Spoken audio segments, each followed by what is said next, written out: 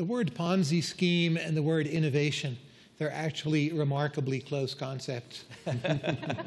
So I see China as being in a highly innovative moment right now, financially more innovative than the United States. It's striking to me, I can now go to a serious restaurant in, say, a second or third tier city in China, and they won't take my credit card, not because they're backward, but because they've leapfrogged me, and in essence, they want other more efficient payment media. I do think wealth management products in China are too risky, and something there will blow up. I suspect it can be contained.